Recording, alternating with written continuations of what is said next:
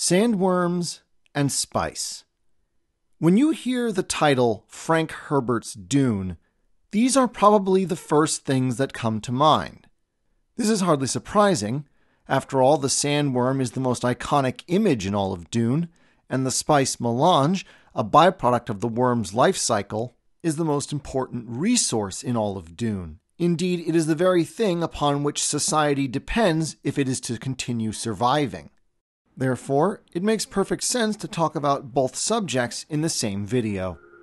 Hello everybody, welcome to Brainstorm Lore, and welcome back to the universe of Dune. Perhaps the best example of demonstrating how sandworms and spice are so interconnected would be a brief explanation of the sandworm life cycle, as it both explains how the sandworms develop and how spice is made at the same time. Your average sandworm typically starts out as sand plankton, small, near-microscopic organisms that feed on spice that has been scattered about by the adult sandworms. Eventually, the sand plankton develops into these diamond-shaped flatworm-like creatures, bafflingly named sand trout. The sand trout live beneath the surface, looking for spice to consume or water to eliminate, as water is lethal to adult sandworms.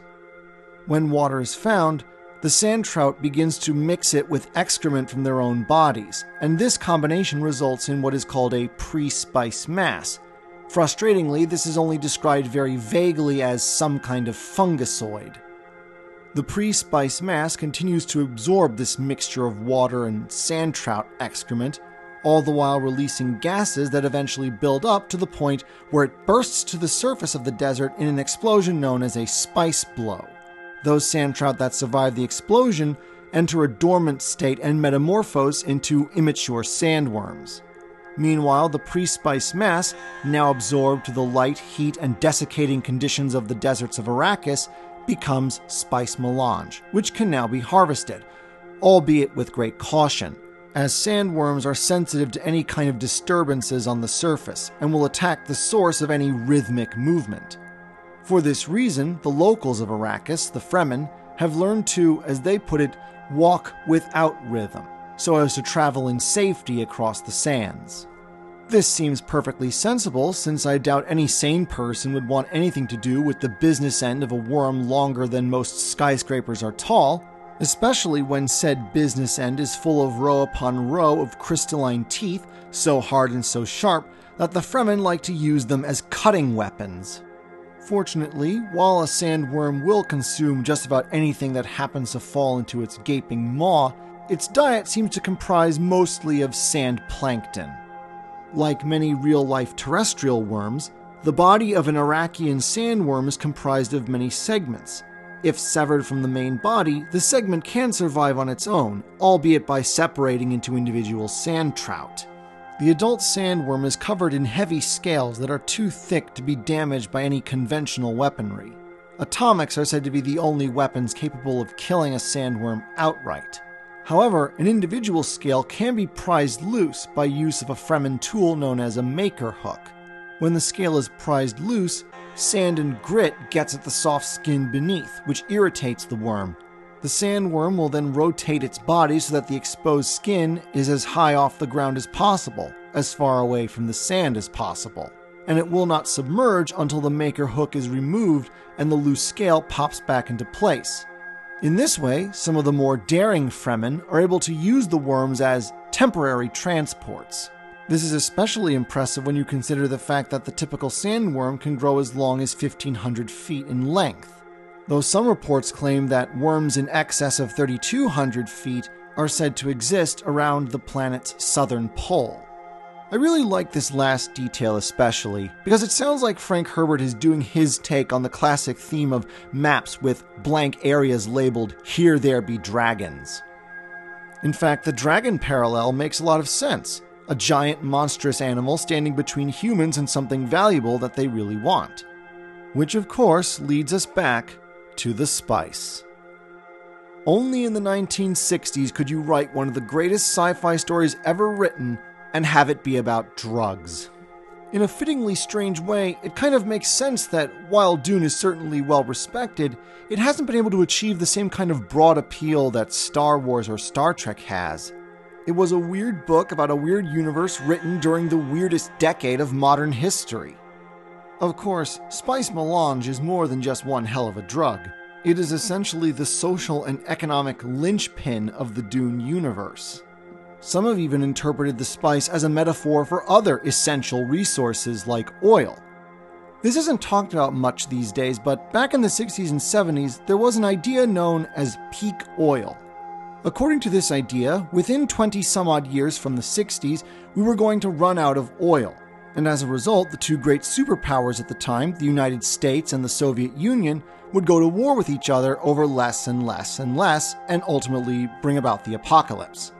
Both the settings of Mad Max and Fallout are in fact the result of so-called resource wars.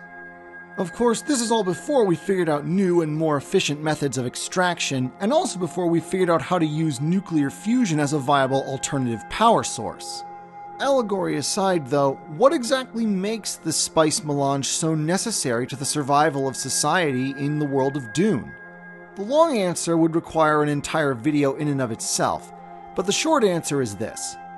After the war known as the Butlerian Jihad, the development of any kind of artificial intelligence was declared verboten across all of humanity's holdings in space.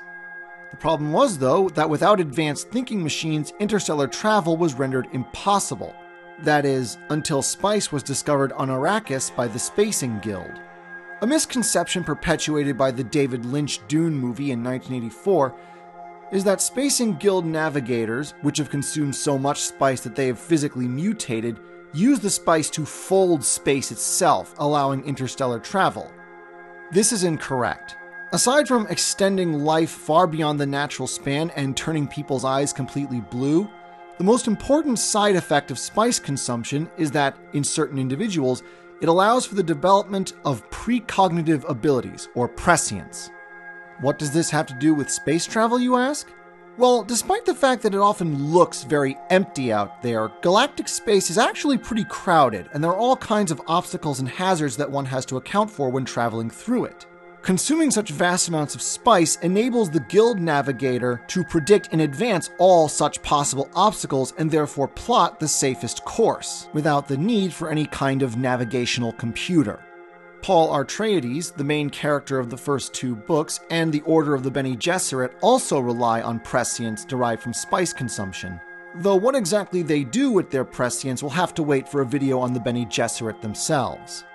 The idea of spice granting people the hitherto mystical power of seeing into the future is almost certainly a product of the 60s and 70s, where a lot of people claim to have gained insight through the taking of mind-expanding substances. This is, after all, why so many drug experiences were referred to as trips. However, Herbert was smart enough to point out that, just like real-world drugs, prolonged use of spice comes at a cost. According to the books, spice addiction doesn't really have any actually negative side effects, save one. Once you become addicted to spice, you can never be cured. Spice withdrawal is always lethal. And just like a true addiction, the more spice you consume, eventually the more spice you need to consume, or else your body will simply stop functioning. To paraphrase a line from the second book, Dune Messiah, spice is like a poison, one so subtle that it doesn't start killing you until you stop taking it.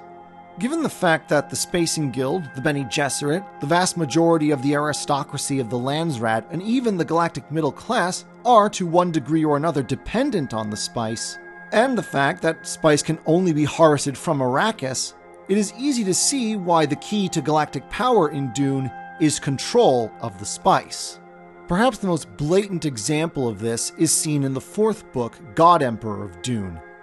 In this book, the Emperor Leto II has not only achieved a complete monopoly of spice, but he has also terraformed Arrakis, making it into a wet green world, thus killing off the Sandworms and preventing more spice from being created, and hoarding what spice remains for himself, thus depriving humanity of interstellar travel and imposing on them a period of stagnation for over 3,000 years.